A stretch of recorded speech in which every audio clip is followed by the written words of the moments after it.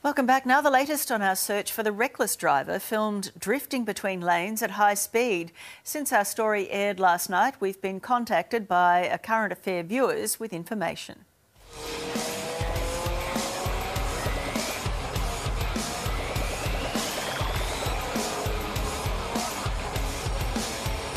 Last night we aired the crazy hooning antics that shocked the nation and outraged police. It was a major arterial road, peak hour, heavy traffic, just crazy behaviour. Certainly at the extreme end of what we've seen.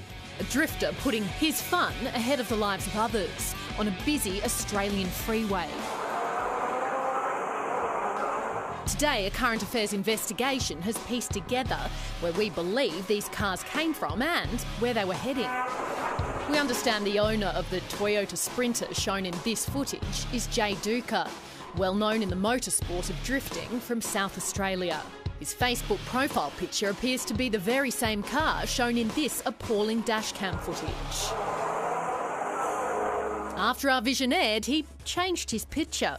This is a photo from the Speed Hunters website of Jay winning a dummy prize for Best Crash Award during a drifter event. The suspected owner of the red Nissan Silvia, seen here as the support vehicle, is Dave Dermody. Take a look at this picture on Dave Dermody's Facebook page. Notice the same markings and stickers on the car as in the dashcam vision. It's our understanding that on March 15, Jay Duker and Dave Dermody competed in the Drift Challenge Australia at Baskerville, Tasmania. The following day, we believe these cars boarded the Spirit of Tasmania heading to Melbourne. They arrived in Melbourne on the morning of March 17 to begin the trip home to South Australia via the Westgate Bridge. The very same day, this footage was captured by truck driver Scott. There's no words that can explain it.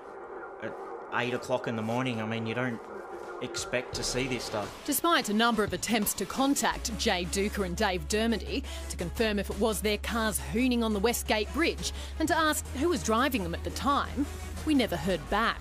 Professional drifting associations today condemned the dangerous and irresponsible actions of the drivers. We do not support drifting on the roads. We try to facilitate drifting on the track.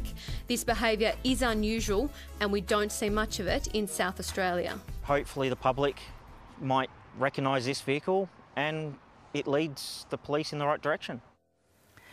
And police have urged anyone involved in that incident to hand themselves in.